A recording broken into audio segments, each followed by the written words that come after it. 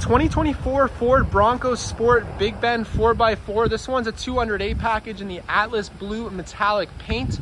Really sharp looking Bronco Sport. You're rolling on the upgraded 18-inch machined aluminum alloy wheels with black painted pockets and Michelin all-season tires. This one's powered by the 1.5 liter EcoBoost engine paired with an 8-speed automatic transmission.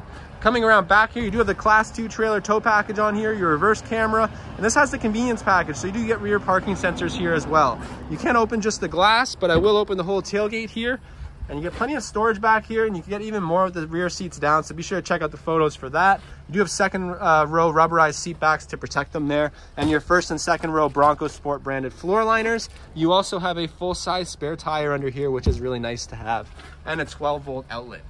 Coming around to the rear, or the interior, I should say, you have medium dark slate seats, really comfortable seating front and back. Rear passengers enjoy their own cup holders, as well as USB ports and climate vents, and storage behind the driver and passenger seats.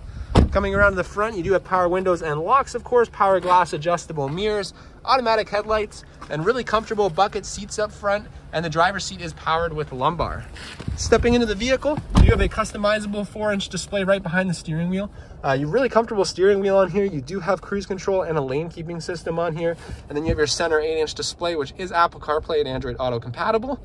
There's your rear camera and parking sensors, your heated seat controls, and you do have your wireless charging pad as part of that convenience package, a couple USB ports and a 12-volt power.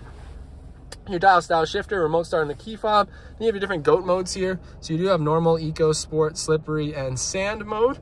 And then you also have some storage here inside the center console with a couple USB ports there as well, and some more storage in the glove box. So really nicely equipped Bronco Sport.